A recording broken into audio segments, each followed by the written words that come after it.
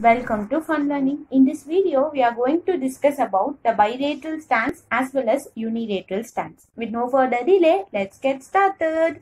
First, let us discuss about the bilateral stance.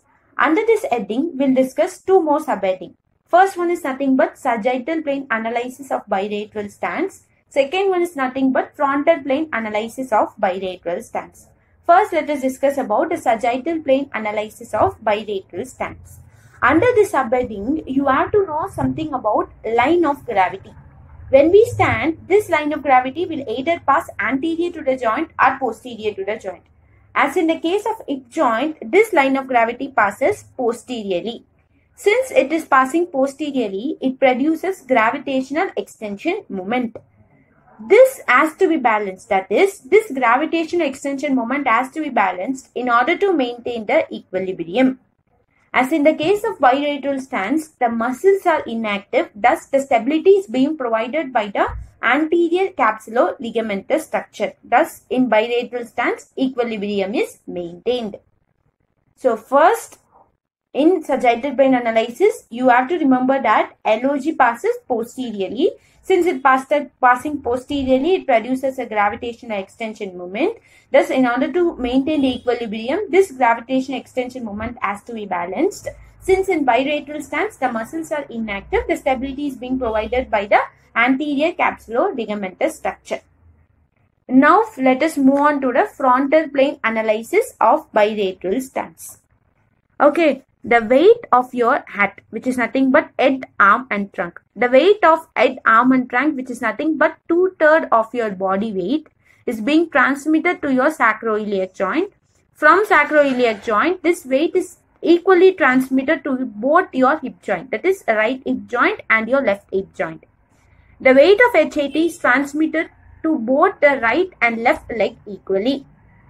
That is WR is equal to WL. As the weight is equally transmitted, the moment arm is also equal.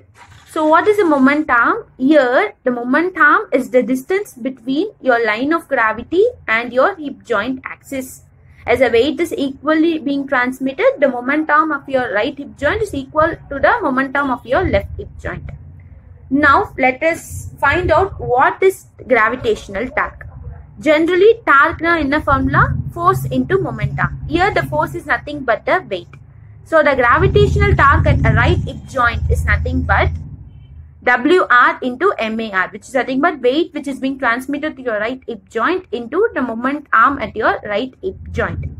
Same, the gravitational torque at the left hip joint is nothing but WL into MAL. As I already said, WL is equal to WR, MAL is equal to MAR. This two torque, that is the gravitational torque at the right hip joint and the gravitational torque at left hip joint, are equal in magnitude but opposite in direction. As they act opposite to each other, this two, that is the gravitational torque of right hip joint and your left hip joint, cancel out each other. Thus, the answer is 0.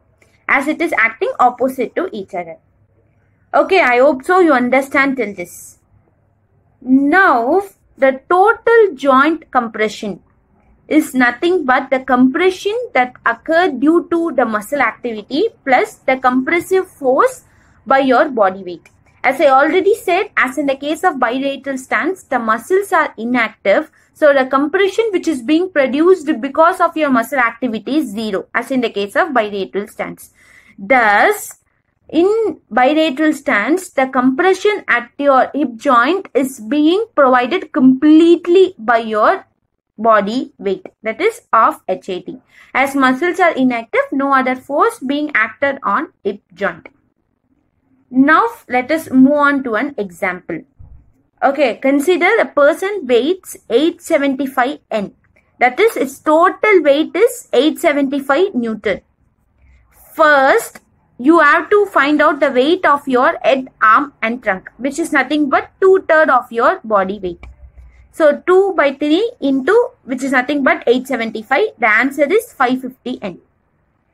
As I said, equal amount of weight is being transmitted to your right hip joint and your left hip joint. That is, half of your HAT passes to the right hip joint and half of your HAT passes to your left hip joint. half into HAT, which is nothing but 1 by 2 into 550. The answer is 275 N. That is, the 275 Newton of weight is being transmitted to your right hip joint. Same 275 Newton is being transmitted to your left hip joint. Now, let us discuss about the unilateral stance. As in the case of unilateral stance, the person stands with the help of single limb alone, whereas the other limb has been elevated from the ground. In this case, there is only single limb support and there is increase in hip joint compression from body weight as a person moves from bilateral stance to unilateral stance, which is more complex.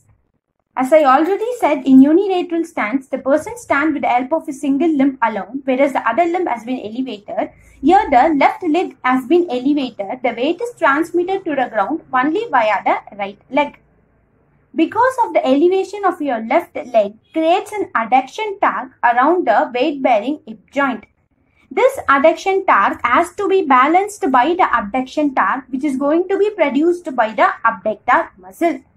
Thus, the total joint compression is nothing but compression forced by your body weight plus compression because of the abductor muscle.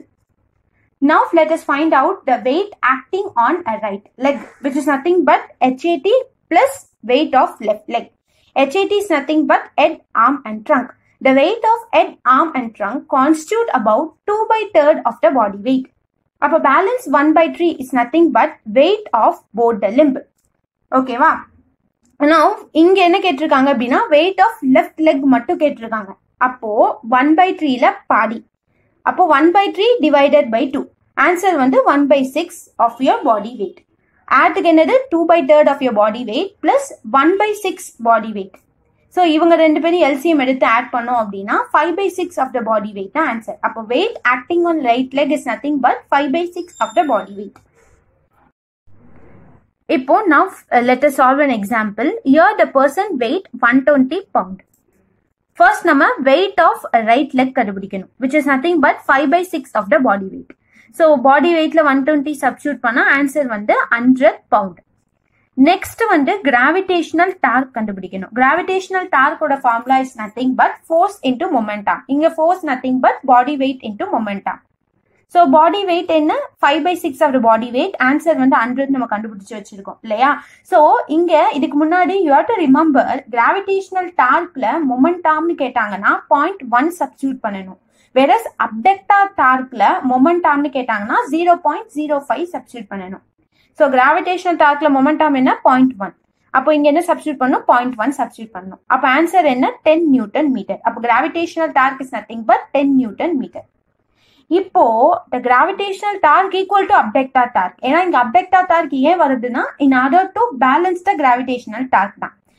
அப்போ இங்க abductor torque ஓட formula என்னன்னா force into momentum. இங்க நம்ம abductor force தான் கண்டுபிடிக்கணும். So abductor torqueம் gravitational torqueம் ஒண்ணுன்னு சொல்லிட்டோம். அப்போ abductor torqueல நான் என்ன substitute பண்ணணும் 10 substitute பண்ணணும்.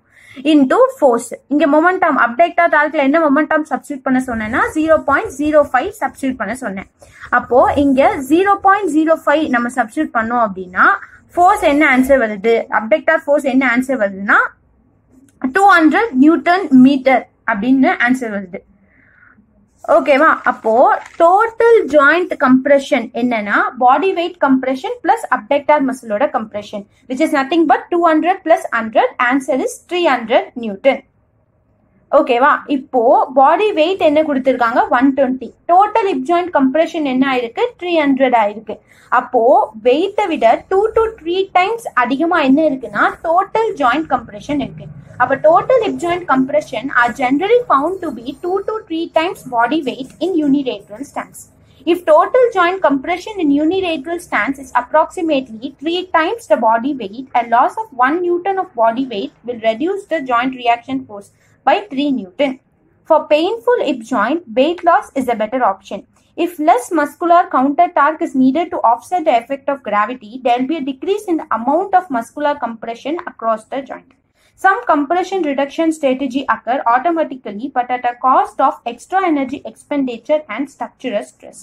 Other strategies such as assistive device can minimize the energy cost. Now let us discuss about the compensatory lateral lean of the trunk. As I said previously, the gravitational torque is equal to the abduction torque. Right? If we reduce the gravitational torque, then automatically abduction torque also reduces. As in the case of compensatory lateral lean, the person leans towards the side of pain or weakness in order to reduce the distance between your line of gravity and the hip joint axis. If the distance between the line of gravity and the hip joint axis decreases, then the momentum decreases. If the momentum decreases, then the gravitational torque decreases. If the gravitational torque decreases, then automatically abduction torque will also get decreased. But this compensatory lateral lean requires high energy expenditure and would result in excessive wear and tear on the lumbar spine. Now let us move on to an example. Here the example is nothing but here the person weighs about 825 Newton. Okay, so first the gravitational torque, the formula is nothing but force into momentum. Force is nothing but 5 by 6 of your body weight. 5 by 6 body weight is nothing but 825 Newton. Into here the person leans towards one side. Upon momentum decreases. Here the momentum is nothing but 0.025. Upon we have to substitute 0.025 as a momentum and we get answer as 17.2 Newton meter. Now we have to find out the abductor force. Thus, abduction torque is equal to force into momentum. As I said previously, as I said already, the gravitation torque is equal to the abduction torque. We can substitute the abduction torque as 17.2 into force into here the momentum remains the same, which I said previously 0.05. By using this, you get force as 343.75 Newton.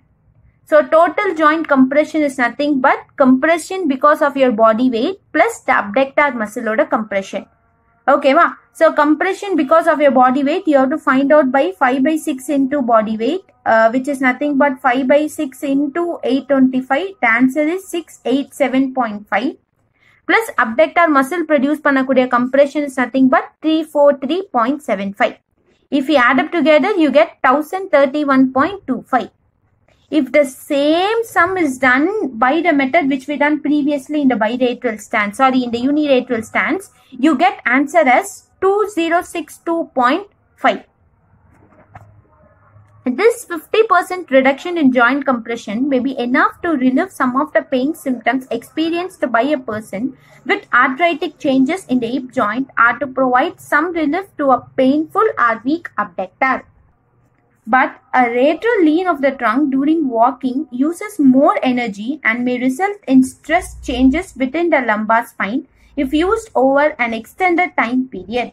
Use of a cane offers a realistic alternative to the hip pain or weak.